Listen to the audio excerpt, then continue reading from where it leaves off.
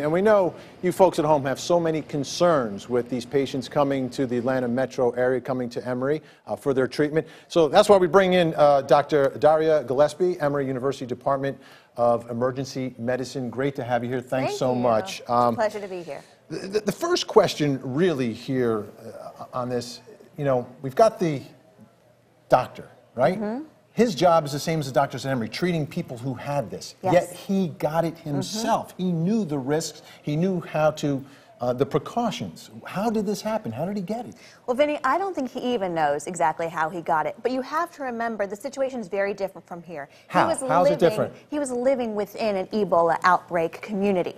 So even though he has great protection when he may be in the hospital, and if it was great protection, it's much less than we have here, he would take off the protection and go walk in the community, go to the market where he's in contact with people who either have Ebola or are have someone at home living with them that has it. I'm glad you clarified that. So what you're saying is he could have gotten this not in the treatment of patients where you take the precautions, but just by living there. Just Important as easily, distinction. yes. Okay, now a lot of folks have questions and you've been tweeting them to us, sending them on Facebook.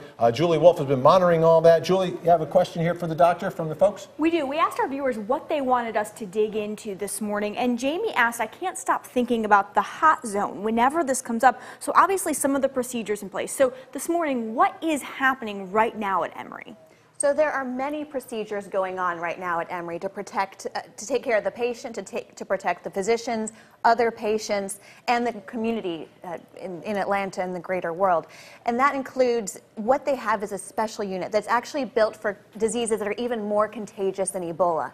So it's protective against even aerosolized diseases as well. So the physicians are using, and the nurses are using full HEPA filters. So not just masks like we saw on the uniform that he was wearing, actually a motorized filter. So they're not even breathing the same air as the patients. And that room is entirely enclosed. They evacuate the air every 12 times an hour and filter it. So that air is not even going into the general public. And there we're taking a look at the room itself. Hey, doctor, here's a question I have, and I've had discussions with people about this.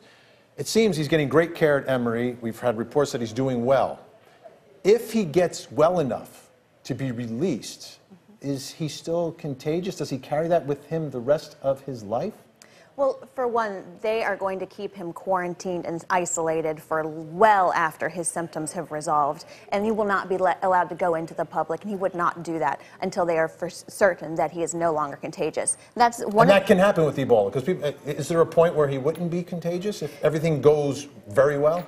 If he's one of the fortunate numbers that actually are able to survive Ebola, then yes, that is potential. But, you know, in the past we've seen 80% mortality. So we're hoping to reverse that by having him here at Emory. Absolutely, getting great care. Julie, any more questions? Yes, one that came onto us through email, but when we tweeted, we would ask you a lot of traction on this one. Christine emailed us, what happens to waste from the Ebola patient? Will it be flushed into the Atlanta sewer system?